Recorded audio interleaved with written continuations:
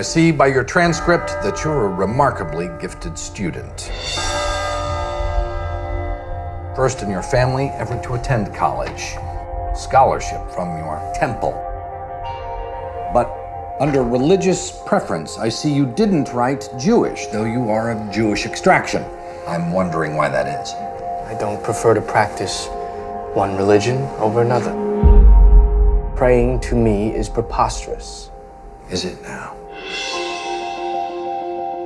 Nonetheless, that is not what we are here to discuss. You're socializing enough? Yes, I am, sir. Have you gone on any dates?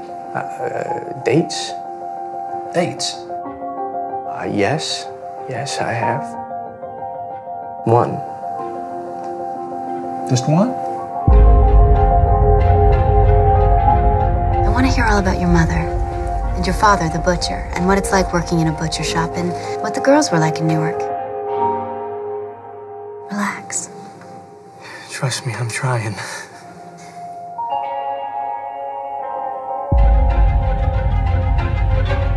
What worries me is Olivia Hutton's mental history, especially in light of the circumstances.